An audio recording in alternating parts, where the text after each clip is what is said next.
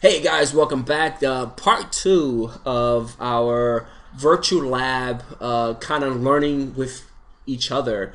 I think on part 1 I showed you guys how to create a storage space. Again, I'm following the lab notes and I'm just abbreviating more knowledge of what I know to you guys so you guys can understand a little better. Again, at the bottom of the description I'm going to place a link so you guys can download this PDF and check it out.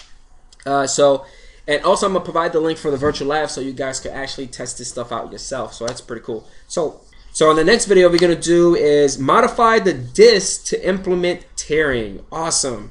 So now what they say is in this task you will manually modify the disk media type to create a mix of SSD, which is solid state drives, and HDD, which is hard drives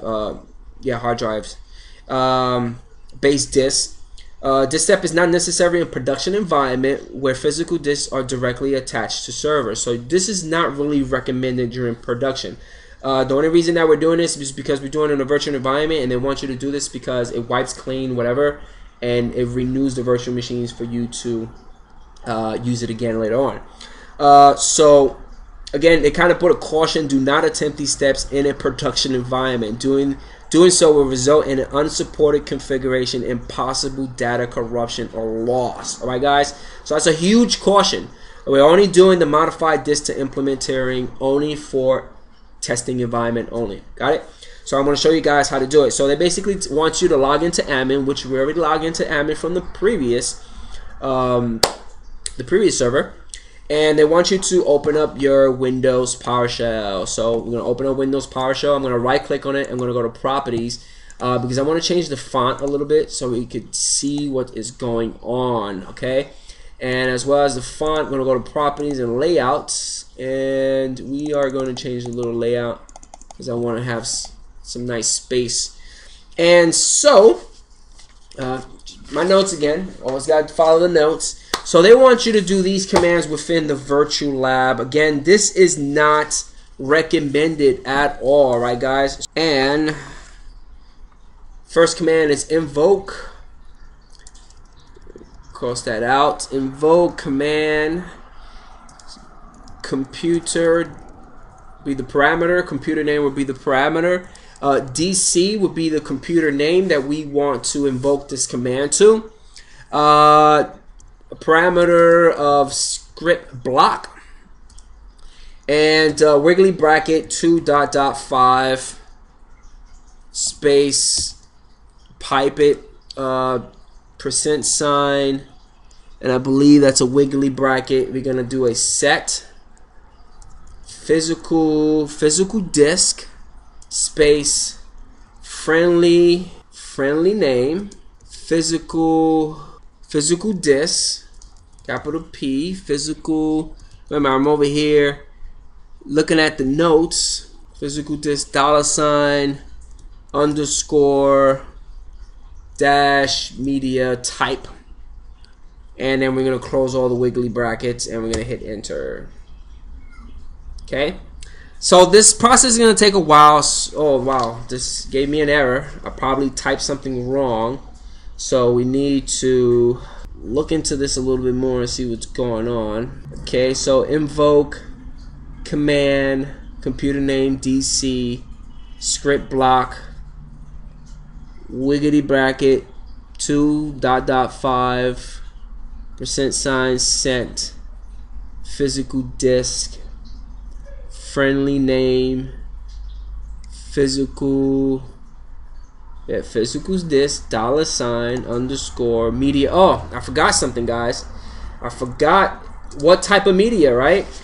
HDD. Oh my god, HDD. And then it's going. So it looks like this command uses an abbreviated for loop which executes the command once for each value 2 through 5 and inserts the current value where the $_ is located in the command string. Okay, so it looks like it's done, and now it tells you it wants you to type in. So I'm gonna clear this out, and it wants you to do invoke command. There you go, invoke command.